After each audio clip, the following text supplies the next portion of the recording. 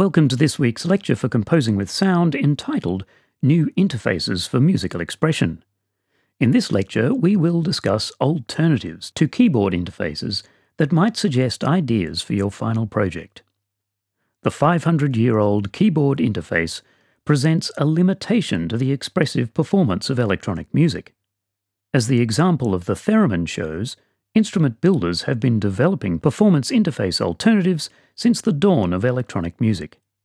The theremin, developed in around 1928 by the Russian instrument builder Leon Theremin, is a field-sensing device that captures the proximity of the hands to two aerials.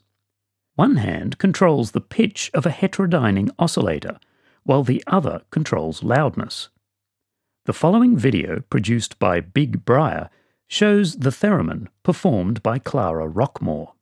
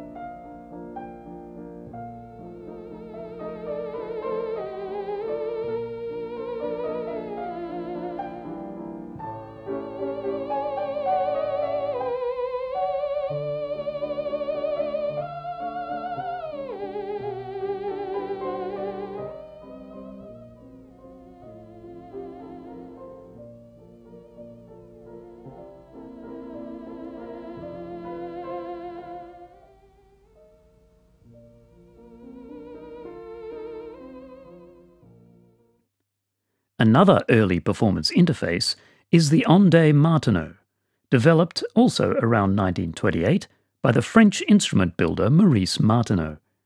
This thermionic valve-based electronic instrument augments the conventional keyboard with a continuous pitch slide ring, an amplitude control lever, and controls for modifying the electronic timbre. The sound from specially designed loudspeakers is augmented by mechanical resonators to create reverberation effects. This video, produced for Sonic Couture, shows Thomas Bloch improvising on the Ondes Martenot.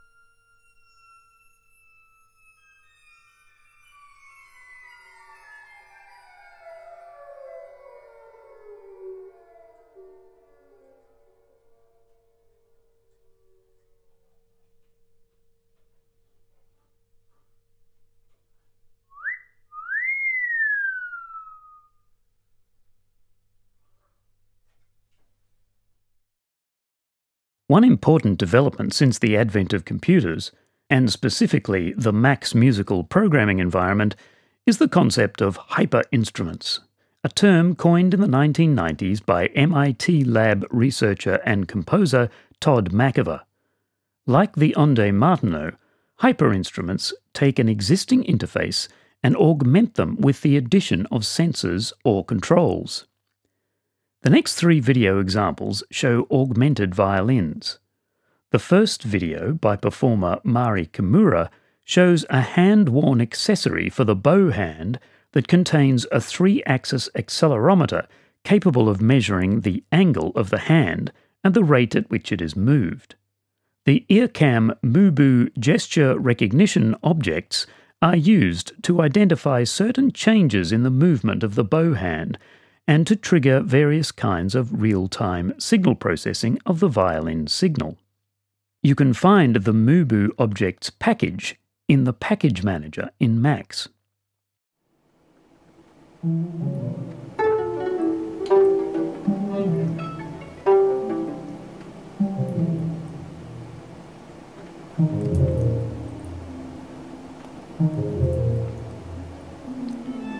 Sensors have been around for a long time, but I decided to use this one in particular, which is developed at IRCAM in Paris. This is a system that really honors the craft artistry of a traditional performer. Instead of having a violinist step on things or try to trigger something with a remote or do some extra movements to try to make something, which is completely unmusical and unnecessary. IRCAM system, this augmented violin is called, simply analyze what you're doing. So you can just play as you wish, or as you do, and the computer will say, oh, no, she's done the pizzicato. This is a pizzicato motion. I don't have to do anything extra because that's what I do. But then the machine is looking at the gesture. So I'm completely free. I sometimes forget that I'm wearing it and go do the dishes or something.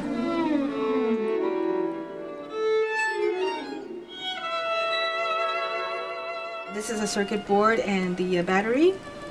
This is wireless. It's talking to a receiver here. So there's the Ethernet connected to the computer. So I'm completely free, right? But before that, there was a umbilical cord that went from this to that because the sensor portion was attached to here. So the beauty about this earcom system is that it analyzes your movement as is.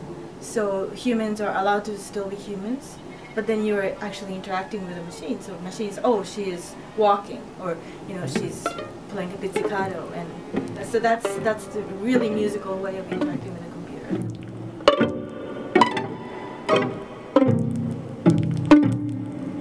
If there's no sound, I'm not playing.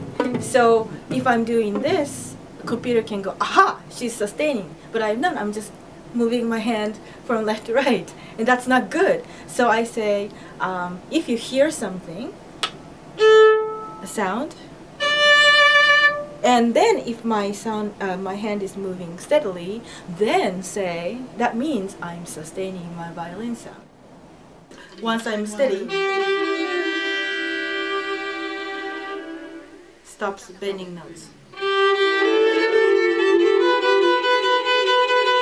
Bending notes.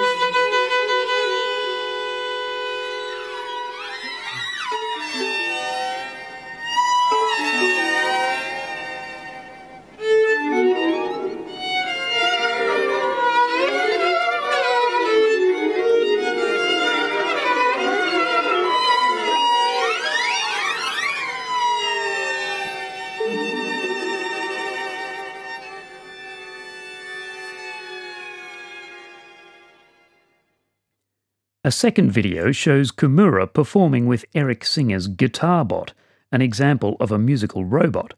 This is another area for exploration opened up by Max that we will not be exploring in detail in this subject.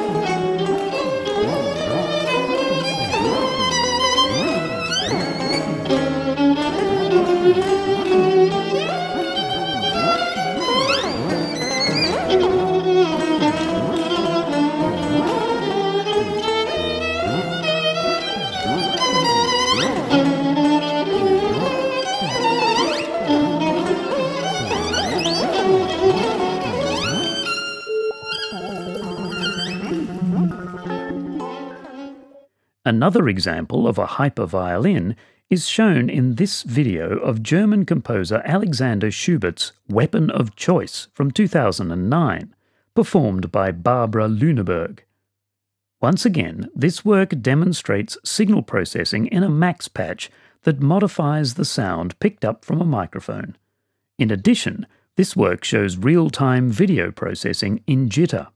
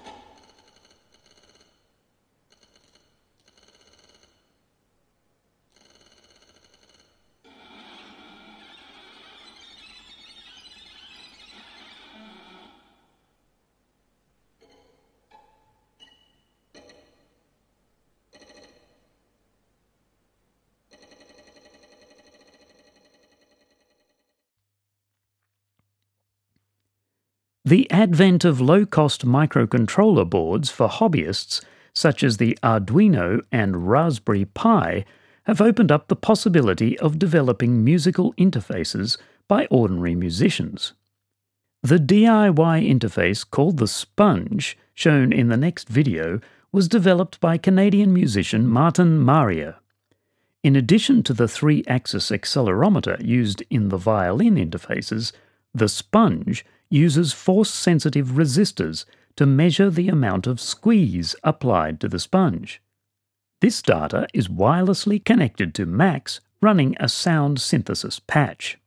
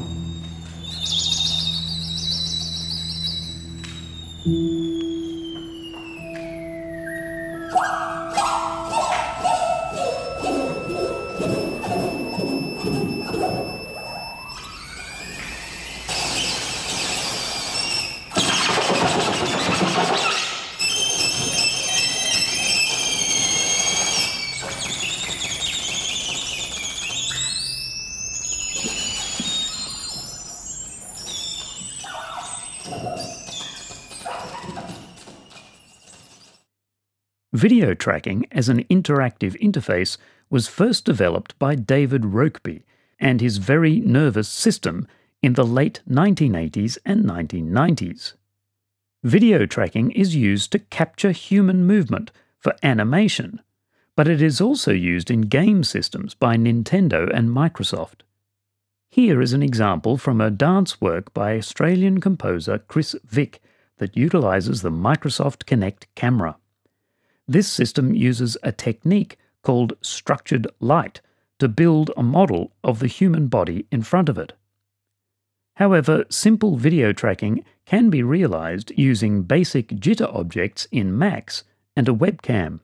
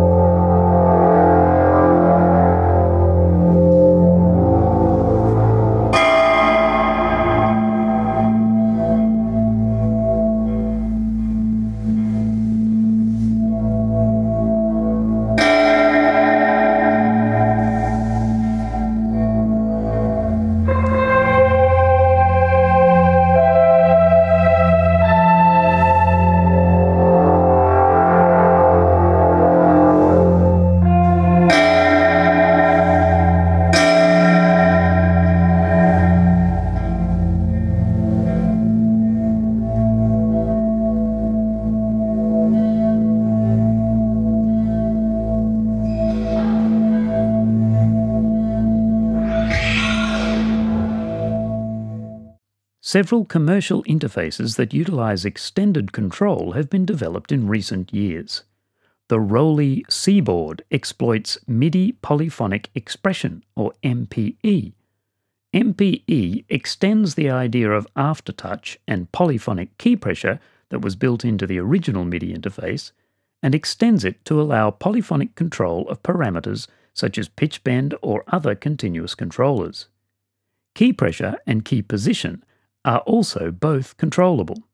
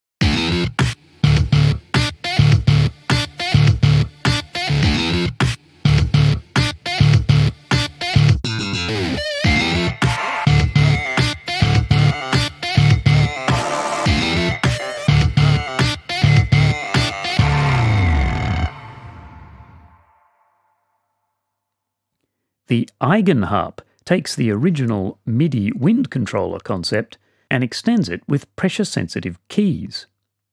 This is the Eigenharp Pico, and it has a unique sensor design for the finger, very sensitive to 1 micron, which is the width of a human cell.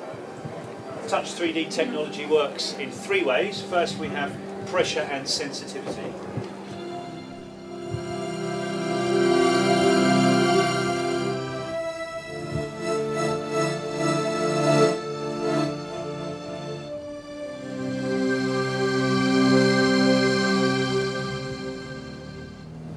Second, up and down motion.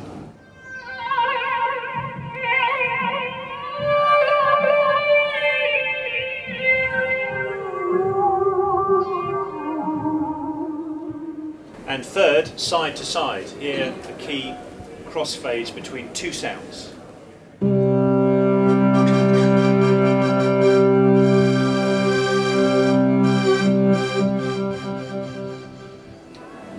When playing a chord, each note can be articulated separately.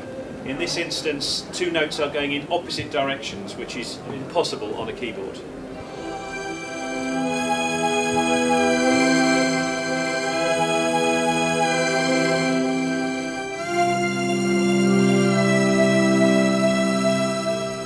And the strip controller can be used to control a wide variety of parameters, as can the breath pipe.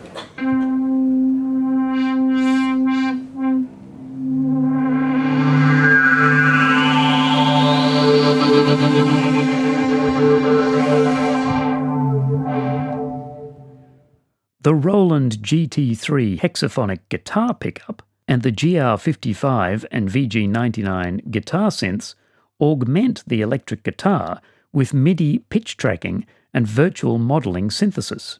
The simplest place to get started with alternative interfaces is with the HI, Human Interface Device object in Max. This object can be used to capture USB and Bluetooth interface devices, such as game controllers. Watch the Getting Started with HID video to explore this method of controlling Max. That concludes this part of the lecture. Thanks for watching.